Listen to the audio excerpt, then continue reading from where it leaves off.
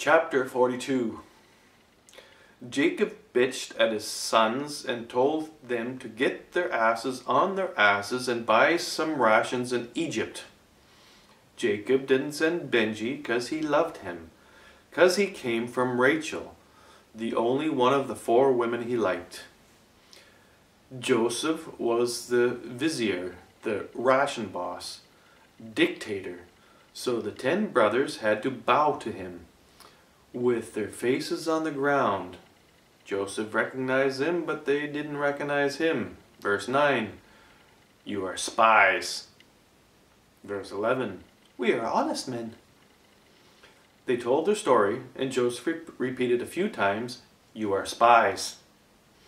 Joseph tied up Simeon after they had all spent 3 days in a dungeon, and let the others go back to get Benjie or die.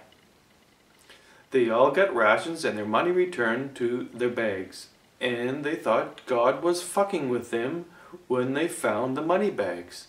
Punishment for selling Joseph out of the death pit into slavery.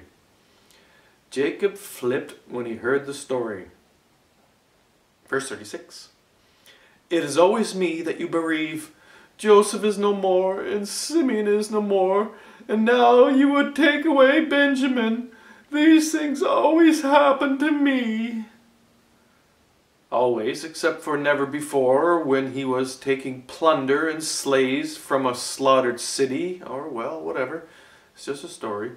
Verse 37.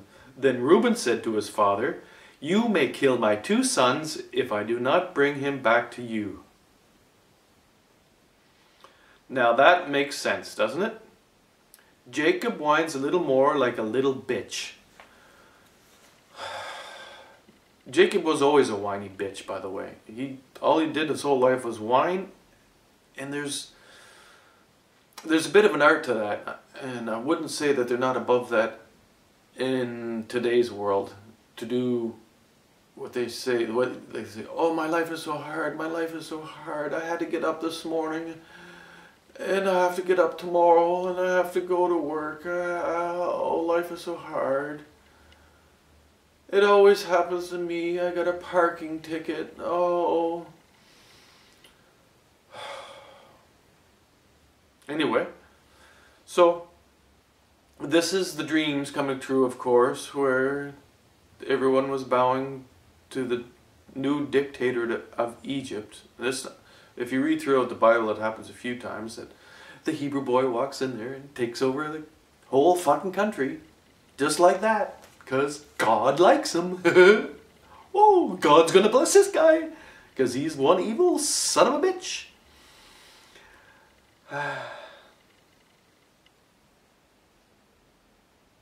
Okay. And obviously it's always God that does anything. Nobody ever stops to think that it might be somebody else. Like with the money going into the bags. The logic of it.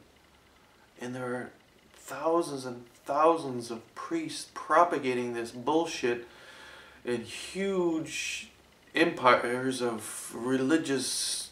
the buildings, the richest put into these buildings so that priests could stand up there and tell you fairy tale lies, and you buy the shit and keep giving them more and more power and more money.